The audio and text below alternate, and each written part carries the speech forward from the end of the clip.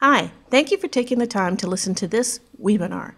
I'm Kathy Leaker, and I'm going to be explaining a little bit about Starfish and how faculty can get involved and use Starfish to help students succeed. In this presentation, I'll be covering the following points. I'll explain a little bit about the core philosophy of Starfish and how it was designed. I'll explain why KCC has decided to implement Starfish, some of the long and short-term benefits we expect, what your role will be, and the resources and support we're providing, including additional webinars. First, I'd like to explain what Starfish actually is. It is not, in fact, a creature from the sea. Instead, Starfish is an integrated communication and workflow platform. It's based on what we know about student success. Students are successful when faculty, staff, and advisors can work together to provide optimal support for each student. Starfish's communication and workflow tools facilitate this kind of collaboration. At KCC, different entities each help students in their own way, often with some success. But even when a particular interaction or individual is effective on their own terms, that interaction often functions as an endpoint for the student, ultimately leaving him or her isolated when the next problem or issue erupts. Just as problematically, faculty and staff are left without valuable information that might support even more effective response. Finally, data regarding interventions is siloed, preventing us as an institution from gaining a broader understanding of what interventions work best for whom. We need a way to streamline communication, ensuring that the right people have the right information and can take the right action at the right time. Starfish can help us do this. Let's take a look at how. As we said earlier, students are most successful when multiple people on campus can collaborate to support them. In Starfish terms, those people become part of a student's success network. Let me show you how this works. This slide explains what such network collaboration looks like. Professor Taras is concerned about her student Rachel, as she hasn't been coming to class. Professor Taras goes into Starfish and raises an attendance flag for Rachel. This generates notifications to both Rachel and her academic advisor, Yasmin Gold. Yasmin reaches out to Rachel regarding the flag. The two of them discuss Rachel's attendance habits, and Yasmin gives her some actions to take to remedy the issue. Yasmin documents the results of her outreach in Starfish. Now that she and Rachel have adequately addressed Professor Taras's concern, Yasmin clears the flag and closes the loop by informing Professor Taras of Rachel's intended steps towards addressing the attendance problem.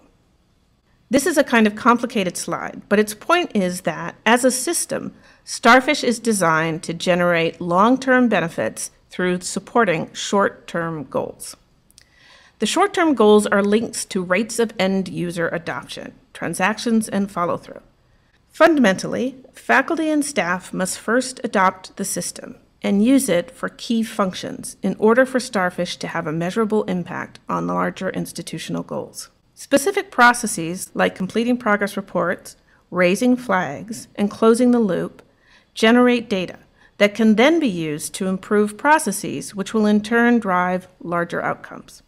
So, for example, if our larger goal is to increase early enrollment, then we'll benefit from a workflow that allows advisors to reach out to students with targeted registration guidance at the optimal time, and that flags students who haven't registered. If we want to increase course completion rates, Starfish data can help us configure a workflow that gives advisors the information they need to reach out to struggling students at the optimal time in the term. This slide just gives me one more opportunity to say again that any short or long-term impact of Starfish depends upon the number and comfort of its users. That is to say, you. If a professor raises a flag and neither the advisor nor the student see it or act on it, the professor's effort is wasted. If faculty don't respond to progress reports, advisors can't follow up on students who might benefit from additional support. Likewise, if we don't design a system that is intuitive and user-friendly, that meets the needs of students, faculty, and staff, then Starfish might as well be a sea creature lying dormant at the bottom of the ocean.